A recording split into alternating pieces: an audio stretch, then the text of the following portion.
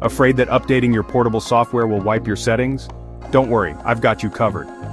First, why should you update portable apps? It keeps your software safe, fixes bugs, and sometimes adds cool new features. Here's how to update without losing your stuff.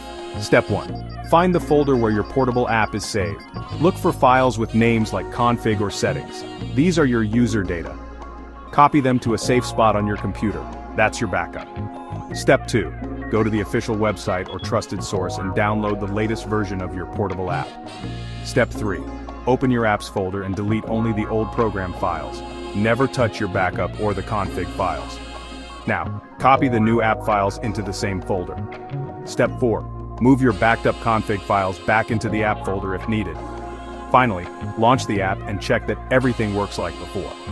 If anything seems off, you still have your backup. Remember, always test your app after updating. Want more tips? Visit Soft Toolkit for the latest on portable software.